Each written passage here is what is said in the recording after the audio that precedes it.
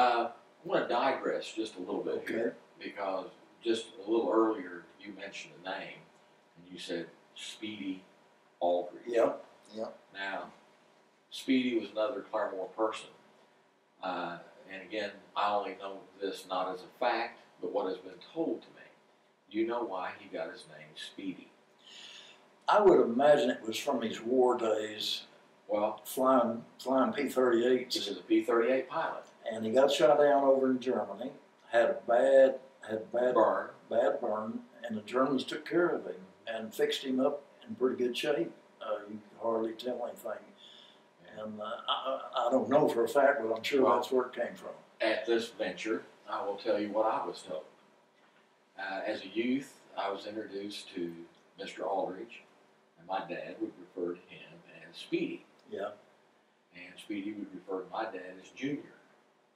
Okay? And I don't think my dad liked Junior. But so I asked my dad, why do they call him Speedy?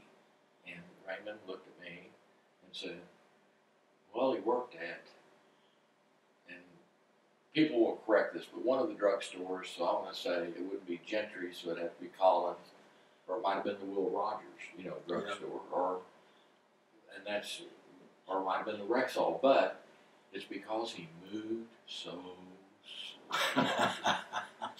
and back then, people would get nicknames that were the opposite of what they were. Yeah. My grandfather learned the plumbing business from a guy by the name of Cannonball Townsend. His real name was Harry. And why did they call him Cannonball? He must have been big around. He also moved so slow. But at any rate, and now we'll have to also be corrected, what was Speedy's real name? Aldridge? Or was that his brother? Aldridge was the last name. I'm sorry, Speedy. Thank you. What was his real name? I know, but I can't think of it. And he had a brother, and the brother was a dentist. Yeah. But we'll have to, and their family home was up on 6th Street in Florence. Yeah. But now, let's go back to your story.